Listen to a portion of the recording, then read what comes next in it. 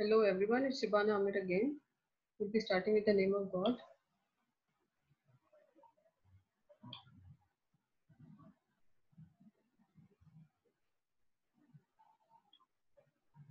Continuation of chapter 5, Modern Word. We'll be learning some more features on Word. This is the last part of this chapter.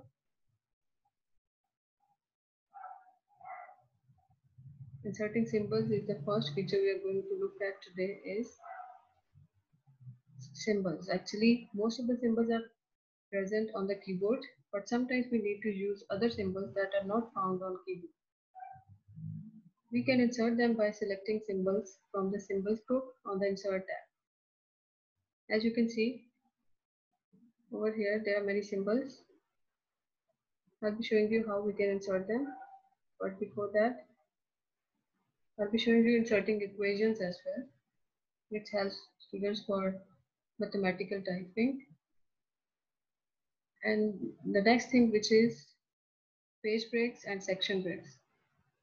Page breaks enables us to tell the computer where the next page should start, and the section break enables us to create sections on the same page in addition to moving to the next page.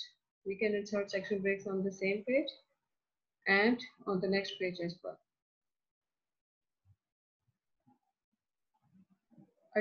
Adding footnotes and endnotes. Footnotes and endnotes contains additional details related to the text of the document. Footnote is placed at the bottom of the document, while endnote is placed at the very end of the document once. They both are going to be inserted at the end of the document, but footnotes are placed at the end of every page and endnotes are placed at the very end of the document once. Then previewing the document. As you know, when we print something, we need to preview it for better results. Preview means to view something before making it available to others. It enables us to spot errors to correct them. We can preview a document by selecting Print Preview from the Quick Access toolbar. We can see the print preview by pressing Ctrl plus F2 key. These are the shortcut keys which will be making available preview of the page to you. Then last, changing paper size and source. By default, the printer is set to print on A4 size paper. It's already setting there for you, but you can change it. To print on different size papers, select Print from File tab or press Ctrl plus P. Let's see how does these things work for you. Alright, it's MS Word document right there in front of you. We'll be inserting symbols first, then I'll be telling you inserting equations.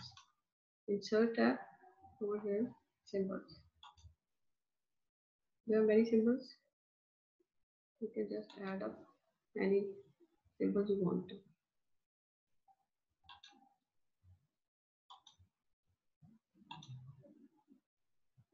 There are more symbols which are Greek and Arabic letters are there for you as well. If you are in need of any symbol, you can add up from here. Arabic letters are there for you as well. It's totally up to you. According to your needs, you can add up your symbols from symbols tab, insert tab, symbols group. Then we'll be looking at equations. These things are helping students for typing maths actually. Over here, equations, the sample of equations given to you already. If you want to find out the area of a circle, just over here, it's there for you. You can add up any other as well. Formulas and equations are there for you. There are many other options for you. If you want to add fractions, there are different formats available for you. You can choose according to your needs. If we adding up over here in the same equation, you can use different as well. This is script, superscript and subscript. It's actually sometimes students find it difficult to raise to the power things, they find it difficult to add up. So over here they are available for you. You can pick any format, any number you can write over here. X raised to the power 2. Just like this, you can add up other as well. And if you want to remove it, you can just backspace. The radicals there for you. Common radicals are there as well. You can take any equation as such. Integrals, single or double or triple, you can add up and look at them side by side.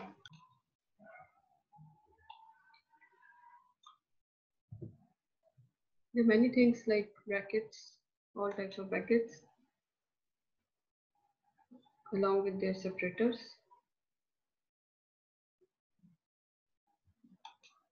Sine theta, cos, tan,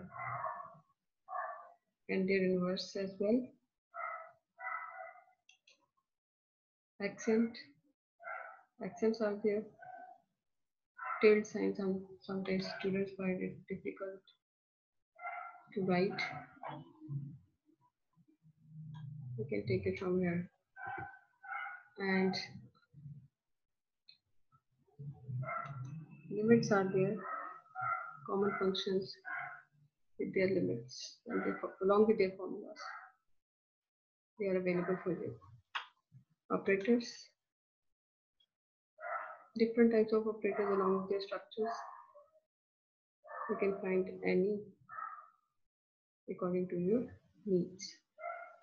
There are metrics as well. Matrices, dots, identity matrix. The empty boxes are there along with filled ones as well. So it will be appearing over here.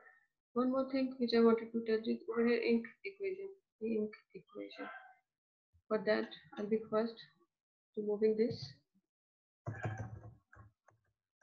What does that mean? Insert type equation is giving you an option ink equation, and you can write your equation over here just as such. It will be available for you.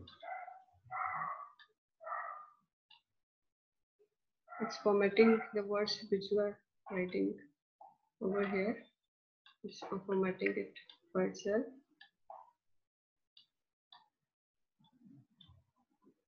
Yes, now it's going as I want it to be. Fine, and then sin x. Nobody's, it will be adjusting the letters side by side for you. You need a little bit practice in it, as I'm not having it myself. So that's it. Insert. It's there for you. This is what I wanted to look like. That was actually inserting symbols and equations. Alright, now I'll be showing you something about page breaks and section breaks. Page breaks, as you know, they tell the computer where the next page should start, which means the normal length of the page, which is the default length, is over here. The next page is coming afterwards, which means the length of the page is 8.5 by 11. You can change it if you want to appear over here. The next page will be starting from here if you insert page breaks. Like you need to go to this layout tab for those breaks.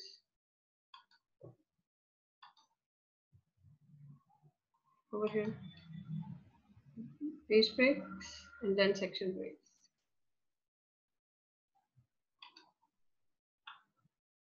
You have just break the page according to your need, and it's shorter now. Previously it was a long, bit long. And then add section breaks where the next section you want to start. You can start it from the next page. The next page is there, and then continuous page will be continued in the same manner. Section breaks are actually even page, odd page for the long documents.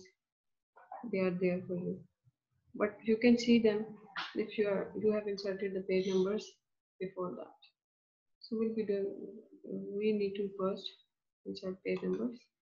It will be easy for you to identify them.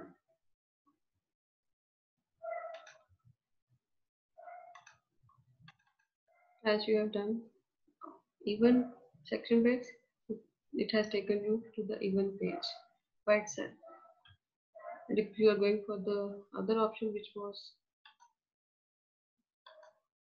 over here, odd page, it has taken you to the odd page, which is page 5.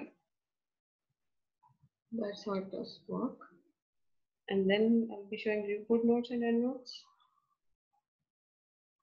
To insert footnote and endnotes, we need to go to this references tab. Over here, these are the options. Insert endnote. It will be appear over here. You can write anything.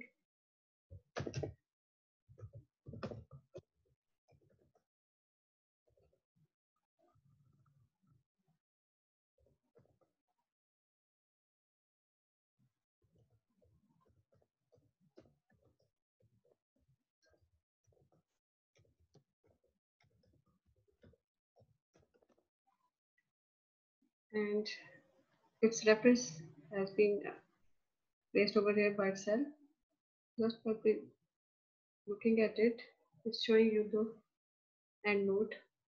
What does it all about? It means the first end note is giving you the reference and telling you that what was there in that end note. It helps the readers to understand about the end note. This is called the reference. And if we talk about next over here, footnotes. Footnotes are they appear at the end of each page or at the end of the document. You can just write any related information in that as well.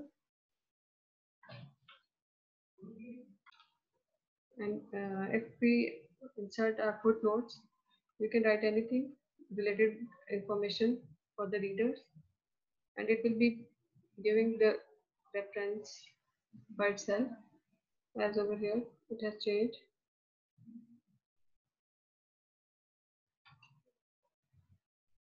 Right, byte was actually reference.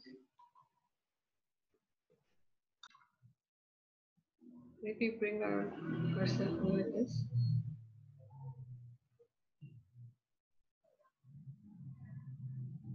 it will be appearing like this. This is called reference image.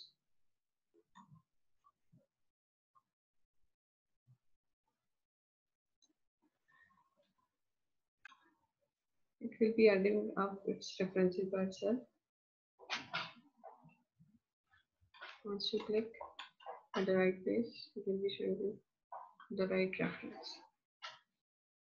So after inserting footnotes and endnotes, we'll be looking at preview, print previews, which helps us to print the document.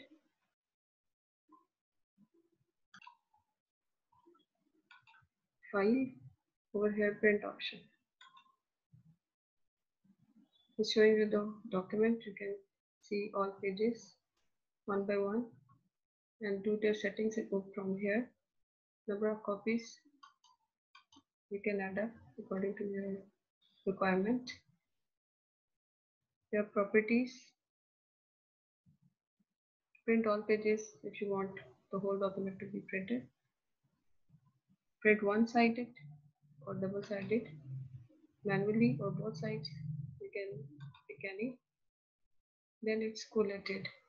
Collated is actually making sets of your document. If you want the first title page, three first pages, then second pages, then third pages. It is uncollated. And if you are making their sets, like first page, then second and third, and afterwards again for first page and then second and then third, this is collated. So it's totally up to you. If you want to make sets of your documents, you can make from here by using these options. One page per sheet, up to you. 4 pages per sheet, you can change them as well. These are the one more thing over here: portrait orientation, landscape orientation. As right there in front of you, it's portrait. You can change it into landscape. You must have noticed the difference between these two. And this is the actual size of the paper, which is default size 8.5 by 11. You can change it if you want a bigger print from your printer.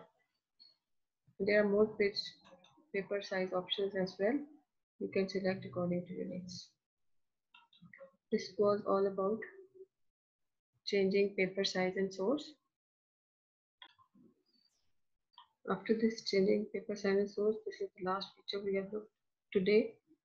These are the two questions, and that's all from my side. Thank you so much for watching.